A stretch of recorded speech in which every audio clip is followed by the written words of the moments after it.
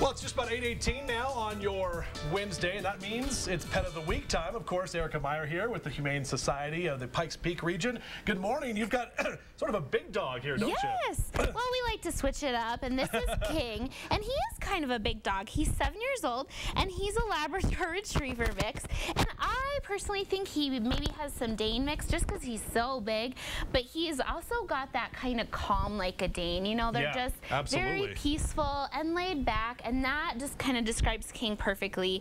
He really, really loves to go on walks, but he also is a big cuddle bug. He rides great in the car, loves treats, and I really can't say enough good things about him. Look at his ears, too. His ears are just very much at attention. Well, probably because Nika Lou, my dog, is over there wagging her tail, and he just wants to at least say what's going on. Or he's bored with her, as he was just yawning right there. So now King would be good probably with, he's 7 years old, you said, right? Yep, he's 7 years old, which, you know, is middle-aged, and I have a 7-year-old, and I think it's a fantastic age. They're out of those puppy years. They really listen well. King here does know some commands.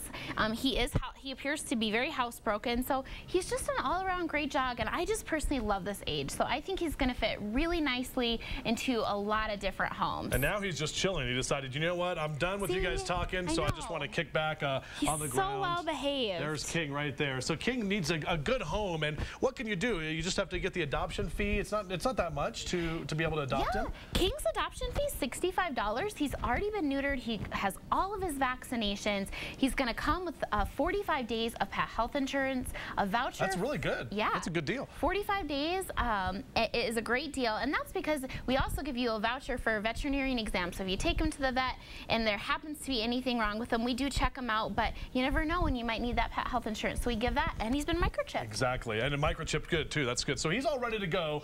King is all set. Just check out their website, of course.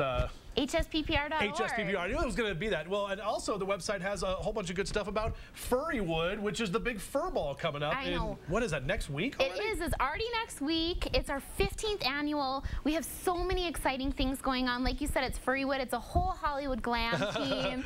All of the pets and pooches are going to be there in their gala attire. Yep. And you and Kim are going to be there too, seeing the event. And so I just know it's going to be a fantastic night. The information there on your screen, Saturday, April 28th, the gourmet dinner. Do you still have tickets available? We have a few tickets left. Okay. We are hoping to be able to sell them out by Friday.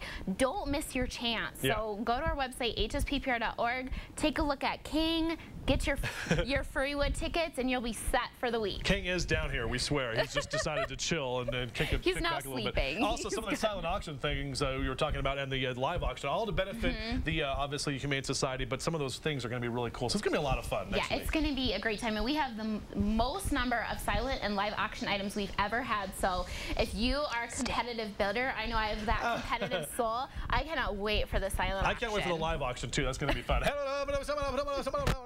All right, thank you, King. Thank you, Erica, for being here, of course. And that's our Pet of the Week. More information, hsppr.org.